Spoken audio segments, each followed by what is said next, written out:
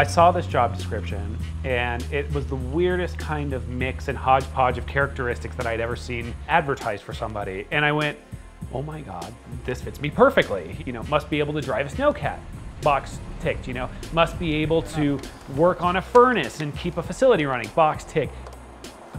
And so it kind of really intrigued me because it wasn't just putting my scientific skills to use, but the entire repertoire that I've built over my entire career and even back into my childhood.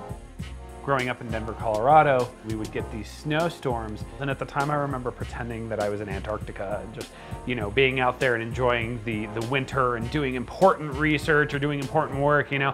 Of course, that kind of imparted itself on me, and that's why I love working with it now.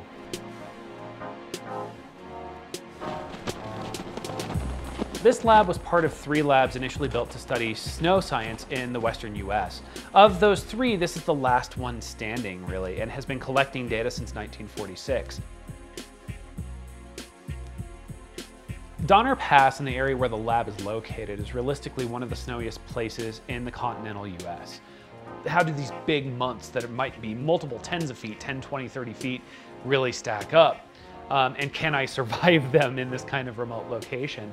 And after having the 3rd snowiest month in the lab's history back in December of this past year, I'm happy to say that I've passed that test. There's that childlike excitement for the storms, but it's almost just as exciting to be able to take these measurements and collect this data and make these contributions to science so that we can really get a handle on our water resources and where the planet's going in terms of climate change and planetary change as a whole.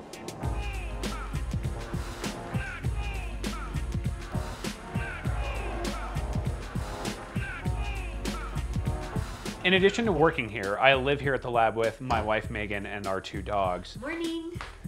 You know, there hadn't really been anybody full-time at the lab for 18 months. So when I first got here, there were a lot of roommates that I had and not many that I wanted in the terms of having plenty of spiders and plenty of mice here and plenty of ground squirrels as well.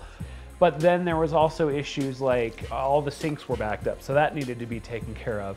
The internet here wasn't even fast enough to send an email at that point. So that had to be remedied.